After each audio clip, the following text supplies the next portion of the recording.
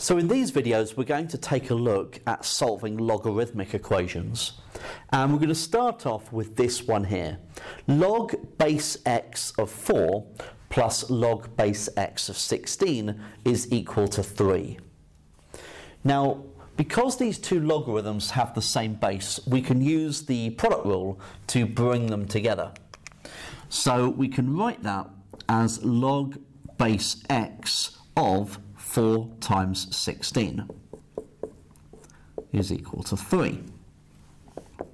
So we have log base x of 64 is 3.